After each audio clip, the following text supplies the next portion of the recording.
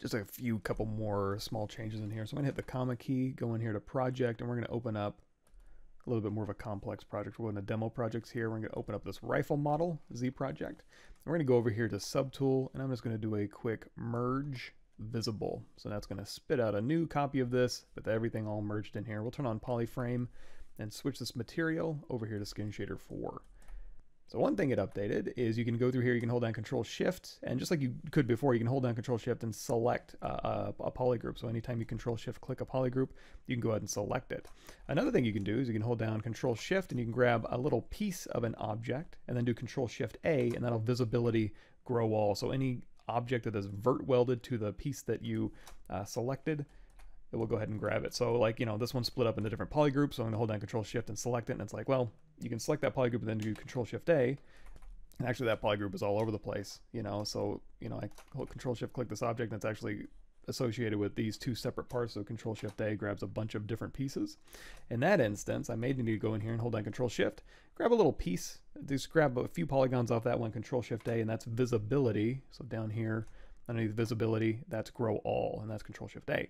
Underneath that, you're going to see grow to polygroups, and that's Control Shift Q. So what that's going to do is if you just select you know, a couple polygons from this little object here and then do Control Shift Q, that's going to visibility grow to all polygroups. So that's going to grow to the polygroups that you had selected. In this case, we only had one polygroup selected, so if you hold down Control Shift and tap, you're going to see it just grabbed that one polygroup that was there. If I grab these three, the green, the blue, and the orange, right here, and then do Control Shift Q, that's going to grab all the polygroups associated. So all the orange, all the green, all the blue.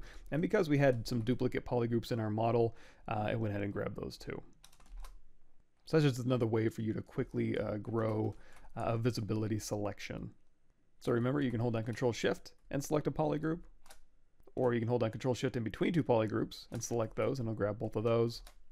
Or you can hold down Control Shift and use a visibility selection to grab multiple polygroups, and then do Control Shift again, grow to polygroups, Control Shift Q, and it'll grow all that entire selection. Now this, when you do grow to polygroups, as of this recording, it's not going to grow to contain polygroups, it's going to grow to all polygroups in your scene. Whereas visibility is just going to hold down Control Shift and then do Control Shift A for grow all. That's only going to grow to vert welded points. So anything that those verts that you have visible are connected to, it'll go through and go do and just grab everything associated with those verts.